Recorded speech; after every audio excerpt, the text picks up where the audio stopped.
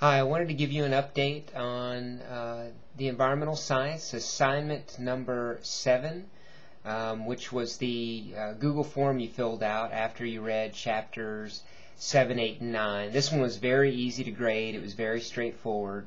If I sent all of you who completed the form a link, and when you go to that link, it will show you your responses. If they're shaded in green, you got it correct.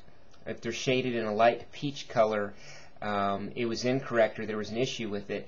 And then at the very end of the row, it'll show you the number you got correct and your grade out of 100, of course.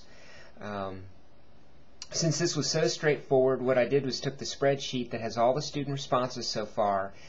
I got rid of the names and I got rid of the time you took it, and I shared it with everybody. So you can go in, recognize your own responses, and take a look at the grading.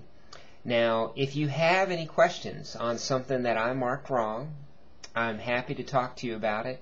Send me an email and we'll set up a time to discuss it. I'd like to talk about a couple of the questions, but I can't do it now because there were 2 people who didn't turn the assignment in. I think one did the incorrect assignment. They did next week's instead of this week's.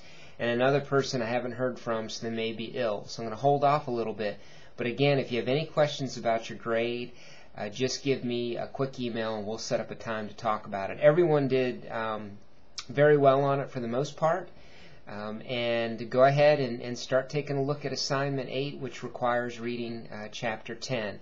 That one's got a blog post. It's got a Google Earth exercise, which many of you mentioned under the things you liked when I interviewed people for assignment 6.